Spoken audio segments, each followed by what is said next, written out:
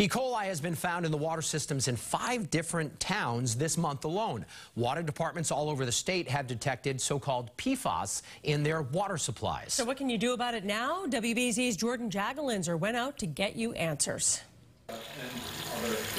You drink it every day. But do you know what's in it? Like spaghetti.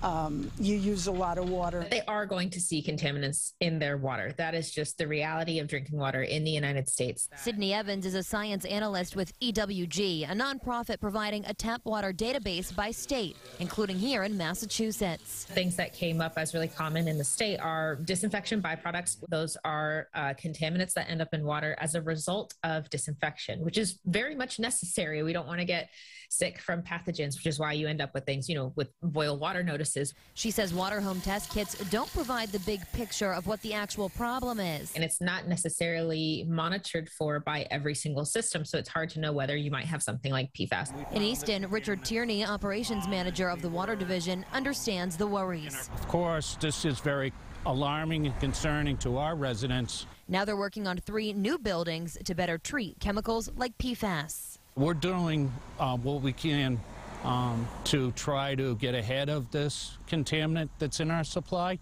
In the meantime, residents are coming to this filtered water dispenser to hydrate. I only had 3 empty gallons, but usually I bring 8.